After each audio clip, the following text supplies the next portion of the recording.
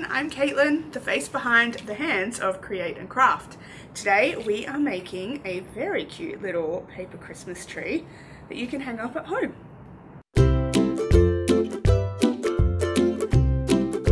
You're going to need a paper plate, some of these that have a name. You're going to need some nice shiny paper, some string, some green paper or cellophane, and also glue stick, scissors and tape.